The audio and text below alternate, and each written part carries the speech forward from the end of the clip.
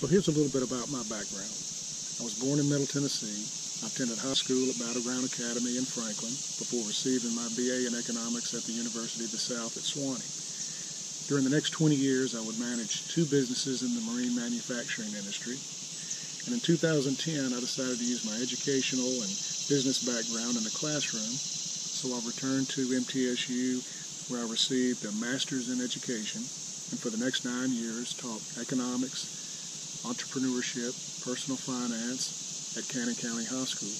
I also started the cross-country program, and we had an outdoor club exposing our students to a lot of the great state parks in Tennessee.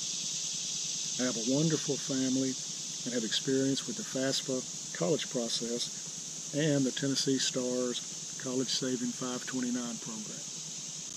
So through the years, I had my own experience with investment advisors and financial planners, and I saw a definite niche that was not being provided. This niche is an affordable financial coach that could help clients take control of their financial future and avoid unnecessary fees and costs. So in 2016, I completed the executive program in financial planning through the University of Georgia. I retired from teaching, completed the investment advisor registration process with the state of Tennessee, took the investment advisor law exam, and started Personal Financial Coaching, LLC. I have over 30 years of personal financial experience, including mistakes that I can help you avoid.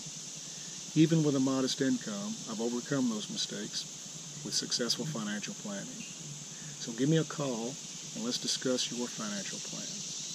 Thanks for watching.